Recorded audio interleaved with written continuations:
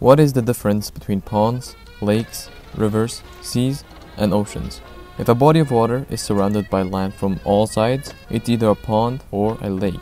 In general, if it's not too deep, it's a pond. If it is deep, then it's a lake. And some may say, if it's small, it's a pond, and if it's big, it's a lake, but not always the case. A body of water may be small in size, but very deep. Is it a pond or a lake?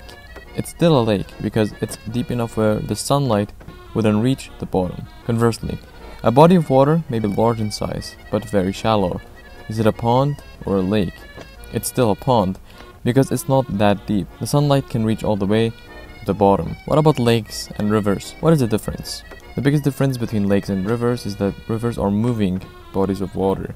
Its water is constantly on the move, while a lake is a standing body of water, meaning it does not really move that much. Rivers also flow into another body of water, such as a sea or an ocean, while a lake does not. Speaking of seas and oceans, what is the difference between them?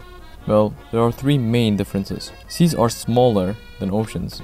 Seas are shallower than oceans. Seas are connected to land, while oceans aren't. This illustration shows the difference more clearly. The sea connects the land with the ocean. So if you go to a beach, you'd be swimming in the sea. A trick that can make you remember this difference is that if you're in the middle of the sea, you can see the land. But if you're in the middle of the ocean, you can't see the land because oceans are not landlocked.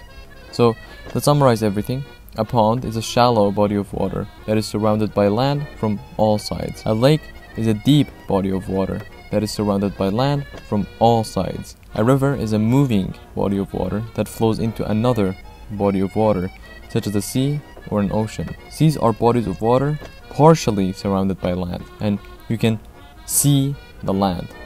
And lastly, oceans are bodies of water larger than seas and are not landlocked. You cannot see any land.